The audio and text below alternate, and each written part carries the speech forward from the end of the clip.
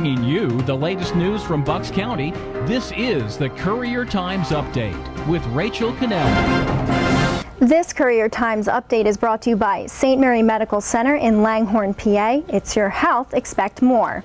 Good afternoon, everyone. I'm Rachel Cannelli reporting from the Courier Times newsroom with your news update for Friday, May 24th.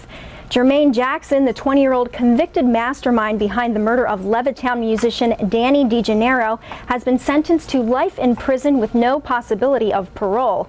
While the life sentence was expected once a jury found Jackson guilty of second-degree murder earlier this week, what has many locals talking on Facebook are the comments made by Jackson's father after the sentencing.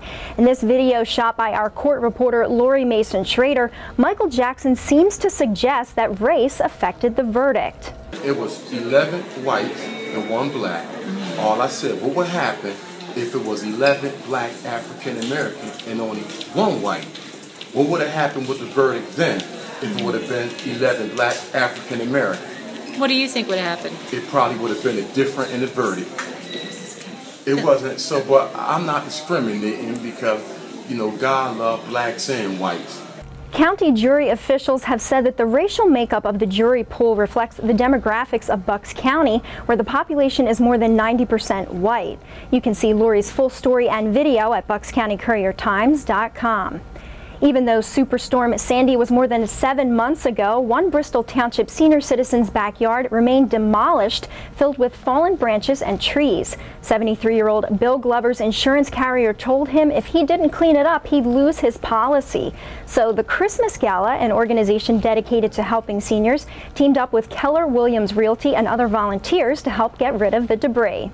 I work with Tina Davis's office, and they send me referrals. So I got an email from their office, and they said, we have this gentleman. I'm not sure what you're going to be able to do for him. I then called Bill, and then discovered that he had such a need. Well, the problem is my health. I'm a second-time cancer survivor. I have COPD. My kidneys have shut down. I have very bad health. You're talking that if you hire people thousands of dollars to do all this, which on Social Security I just could not handle. I'm just so grateful. The Christmas Gala budgets almost $10,000 a year toward helping senior citizens. You can read more in Danny Adler's heartwarming story on our website. Neshaminy High School held an armed services commitment ceremony on Thursday, celebrating 17 seniors who pledged their commitment to the military. And for many of the teens, serving their country has become a family affair. Marie Bresnahan will not only have 1, but now 2 sons in the military. Her son Patrick is going into the Marines. Definitely my brother was an inspiration. He went in first, and after I saw that he could do it, it was definitely an okay for me to step up and do the same thing. And the apple doesn't fall far from the tree. Patrick's grandfather was also a Marine. Patrick, I am very proud of at this time because my husband, his grandfather, was in the Marines many years ago. So it makes me feel sort of great. The 17 seniors will head to their respective military branches following graduation. You can see Christian Meno's story and Alex Finney's video online.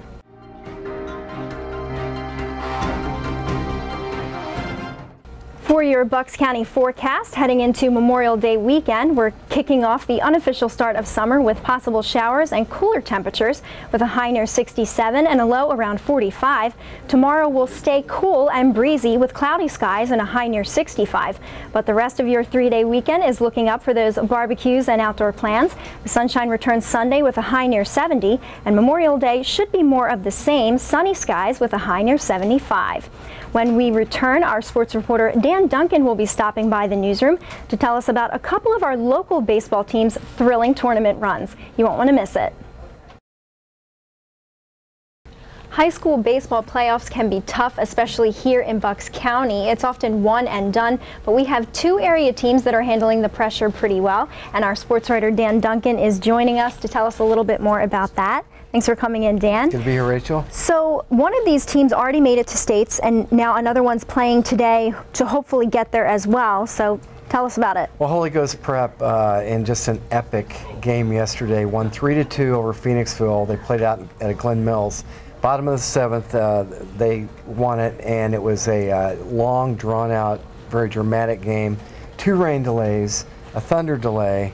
So about 6:45, they knew they were going to states, because by virtue of reaching the Final Four in District 1 Class 3A, then they get to go to state. So very joyous time for them. Just amazing achievement. It's a very young team.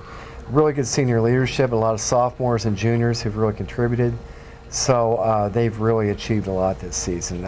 Good for them. And then Council Rock North today plays a big game at Methacton. If they win that, they're in states, because they'll have reached the District 1 Class 4A semifinals, and they had an amazing upset victory over Unionville a couple days ago, where they had 3 home runs and 2 kids combined for 4 doubles. So they're a team that continues to get better. Again, reflecting really the depth of the good area baseball we have in this area. Sounds like a lot of exciting stuff for our area baseball fans. And Dan actually caught up with the guys from Holy Ghost Prep after yesterday's game, so let's hear what they had to say about their big win. I was very happy that Coach showed the confidence in me to lead me in, and him and our catcher, Jack Siebert, called a great game there. It's a very good hitting team, and Coach kept them off balance all day. It's the 4th time we made it to this district championship ever. So. Timmy pitched a hell of a game. I didn't want him to go down like that. I wanted him to get the win, and it was just a great team win. I was just looking to pick up John, and John made a heck of a run down the base pass to win it. I think what helped us was Timmy going the distance and some key hits when we needed them. And, came up in the clutch, and we got a nice, solid team win. You can follow Dan's coverage of local high school baseball playoffs at buckscountycouriertimes.com. Sticking with high school sports, but switching gears to volleyball, the unstoppable force that is Pennsbury's boys volleyball team continued to roll on Thursday night, defeating 2nd seed Central Bucks West in straight sets to improve to 17-0 on the season and lay claim to the District 1 title. Oh my goodness, yeah, it felt very good. You know, it's been since '09 since we won a district title.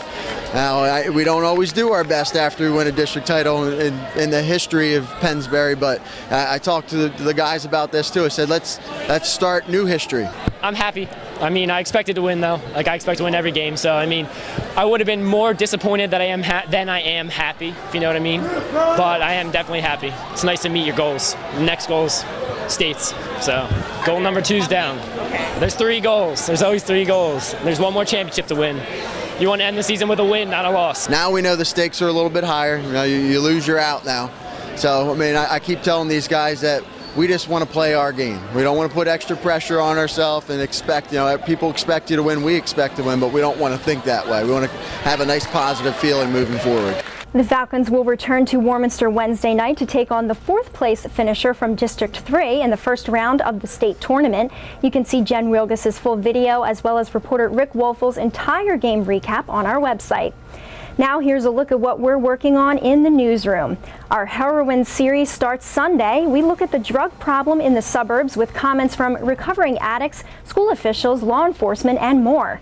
Reporters Marion Callahan, Danny Adler, Matt Coughlin, Teresa Hagel, and Lori Mason-Schrader will have all of those stories for you.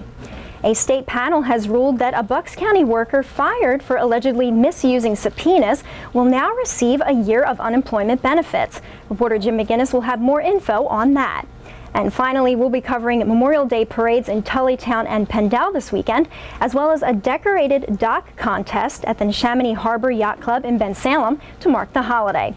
We'll be off for the holidays, so keep checking buckscountycouriertimes.com for updates on all of these stories and Memorial Day activities, or follow me on Twitter for your latest local news. I'm Rachel Kennelly. Thanks for watching. Enjoy the holiday weekend. We'll see you Tuesday.